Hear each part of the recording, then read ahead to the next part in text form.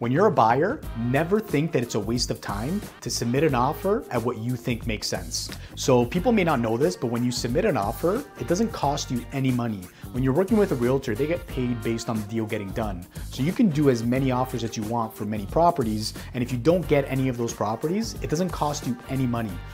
Which is a great thing for buyers because, unless you're being unrealistic and you're giving offers that are way below, you're wasting the agent's time. But if the agent's communicating with you properly and they're explaining what these properties are costing and what the expectations are, that's a process where, you put your offer in, you may lose out, doesn't matter. You move on to the next one and you're not getting any payment to the property or any deposit until the deal goes through. The truth is, you don't know what position the sellers are in and whether they may be in a tough spot that they have to take whatever offer that's reasonable in order to sell the property and move on to wherever they need to go. So give your offer as long as it's reasonable and it's justified. It may not be everything on paper that what the seller is looking for, but you have nothing to lose. You may as well put your offer in and see what happens. You always want to look at the comparables, which is the sales in the area, for guidance on what should be the expectations or what the previous homes have sold for, so that you know that you're well within that range of what's reasonable and what the sellers should be expecting, even if they're overpriced.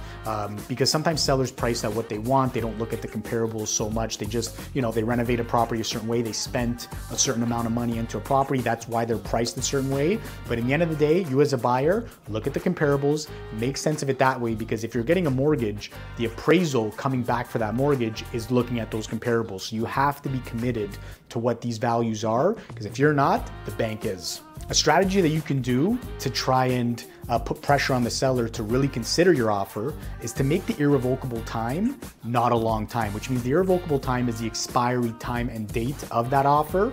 And sometimes the strategy is, if let's say an offer is given at 6 p.m., you might give them until midnight to decide, or whatever it is, a few hours. So that makes them take it seriously, because once that deadline passes, that offer is dead. It does not exist. So you really pressure them into say, you know what, this is whatever offer, it's decent, but we can't just expect these offers to come or more to come. So we have to take seriously of what's in front of us, and you make them take it very, very seriously and maybe even sign it back or accept it, whatever it is. But if you don't try with strategies like this, you'll never know about what the seller's bottom line truly is. Truth is, you don't know the conversations behind closed doors. When the sellers are meeting with the agent, those conversations that are being had, you as a buyer, you don't know what's being said. So it's important to just put your best foot forward, try what makes sense to you. And again, I can't stress it enough. Don't be unreasonable. If a house is priced at $1 million and everything is showing to be 900 plus, you may not get that property if you're offering 8 or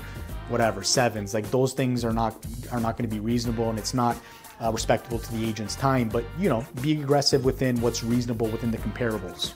So the point is, put your offer through, give your best foot forward, because the truth is, you never know what the sellers are dealing with behind closed doors. You don't know if they bought a property, you don't know if they're getting divorced, you don't know if they're in an urgent situation for financial reasons that they have to sell. These are things that you'll never know as a buyer. So try your offer, give something that makes sense, and you never know, they might accept it.